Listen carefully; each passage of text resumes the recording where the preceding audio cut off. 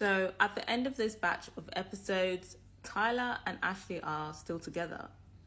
Why? Ashley. And it's just ridiculous from Ashley, because she was going on that run in the beginning of the series talking about she doesn't want to have like a failed marriage like her mother. Babe, you're putting your mother to shame with the embarrassment. Sorry, even if Tyler genuinely was a sperm donor, she should have broke up with him for lying about it or not saying anything about it. Any man hiding that type of information, getting engaged to you without telling you that information, can't be trusted. And it's just the fact that she's not putting two and two together for me. And what really frustrated me these episodes is that she told the girls about it and none of the girls were like, hell nah. Because the first thing I would have said is, do you believe him? And I would have said, I don't buy it, sis. Like, the way that he talks about kids, the way that he talks about starting a family, this man is not giving his sperm away for free. And then also the fact that he knows these people. He's telling you that he knows these people, and he's telling you the kids don't know what he looks like, and you're just believing him blindly, huh?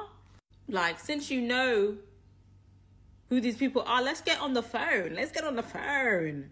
I need to see these papers that says that you don't have any parental rights. And what's really annoying me is that Ashley hasn't met his family, or we haven't seen her meet his family. And then the Love is Blind UK one, there was one couple that, you know, she literally met the guy's family on the wedding day. And to me, that was just diabolical. Because surely then she will know the truth. She will know the truth once she meets the family. But then again, you never know, because some families be backing their relatives' nonsense. But still, you could still investigate, you know, ask about the sperm donor babies and see their reactions. And from their reactions, you can gauge whether he's full of shit or not. Honestly, it's just embarrassing. It's just embarrassing. I just hope that she's just there to collect, you know, the extra money per episode she's in. I can only hope that's why she's staying. Because I don't want to believe that someone could be this dumb. But unfortunately, a lot of the Christian girlies out here are very dumb, and they'll be praying for anything other than knowledge. And I think the fact that she is this wholesome Christian woman is why Tyler targeted her. He was definitely being emotionally manipulative as well. He was definitely putting the work on Ashley.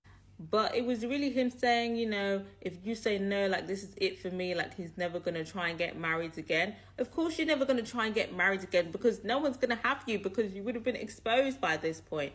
He's just trying his best to get married as quickly as possible, so that it's harder for Ashley to break up with him, because he knows that she doesn't want to get divorced. I don't know. I personally hope that Netflix forces him to say the truth and the whole truth. Because, you know, let's say Ashley wants to be this dumb, yeah? At least be dumb, fully informed. I won't respect that, but it's just gonna be very wild for her to marry this man thinking he has 3 sperm babies, just to be hit with the fact that no, they're actually his actual babies, and he's a deadbeat. And he's broke, and he's unemployed, because he's also unemployed because he has like multiple court judgments against him, and to avoid paying them, he's unemployed.